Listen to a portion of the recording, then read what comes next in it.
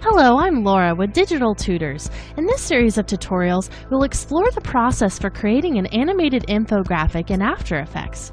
We start out by readying our assets from the Illustrator project, which contains all of the graphics for the piece. Then we dive into After Effects and begin telling the story with graphs and compelling animations that add to the overall appeal of the information being presented.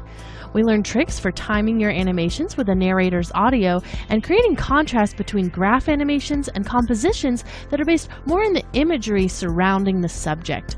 This course is a complete step-by-step process for creating your own animated infographic. If you want to get down to the basics for creating the graphics we use in this course, check out Designing Thought-Provoking Infographics in Illustrator. By the end of this course, you'll understand countless methods for telling the story of an infographic, as well as tips to save you time as you work.